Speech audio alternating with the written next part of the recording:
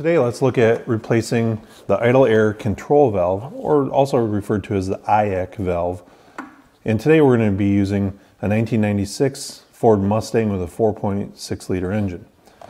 Now you can see where the air intake comes through. We've got a nice shiny aftermarket air intake system going into the throttle body. Then we've got the upper throttle plenum here. We've got the EGR valve mounted here. Then we've also got the IAC valve located right in the front side of the engine. First thing I'm going to do is disconnect the electrical connector on the original one. And then I've got a breather hose coming here, which goes over to the air filtration system. So I'll get that out of the way.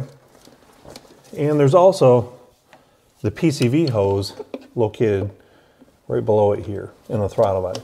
So I'm going to use my hose pick tool now just to slide that out of my way. See, it's kind of pinched in the way here over top of this upper engine bracket. And so I'm going to get that out of my way to kind of give us a little bit better clearance here to get at some of the bolts. Now this thing's going to be held on just by 2 bolts. So I'm going to take my 1/4 inch ratchet with an 8mm swivel and remove the 2 bolts. Now when I gain access to this lower one, you see why I pulled that PCV hose out of the way. Just helps me get at it a little bit simpler. Got my 2 bolts out, got the old one out of the way. Now the mounting surface is nice and clean.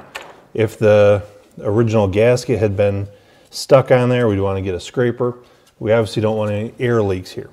So now I'll take my new gasket and my new valve. And, well, a lot of people like to glue gaskets on. I'm not a big fan of that. It causes a big mess later, and some of the silicone or sealant could get drawn into the engine. So if we can install it dry here, we're going to be much further ahead. So I've got the top one started there. Allows everything to kind of hang into place. And I might even go ahead and snug this up. It's going to make it a little bit easier to get that bottom one in place. I want the gasket and the valve kind of sitting where it needs to be. Now I will line it up. You just work it back and forth gently. And we'll start it by hand. Get it running there. Make sure we don't have anything cross-threaded. Then we'll go ahead, tighten them up.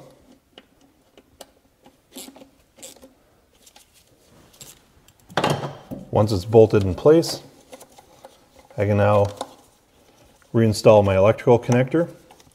And I go back ahead, put my hoses back in place. So everything's sealed up. And now the next thing we need to do is clear any memory in the vehicle, preferably using a scan tool. If need be, you can always disconnect the battery and let it sit for about a half hour to clear out any memory. But at that point, you're going to erase other functions. And so I prefer to go in, clear out the keep alive memory with a scan tool. Then we're going to want to take the vehicle for a test drive, do a couple closed throttle decels in order for it to learn the new idle position. So be aware, when you start it up, it might idle a little strange at first. After doing a couple of test drives and relearning the new minimum idle position, it should be all set to go.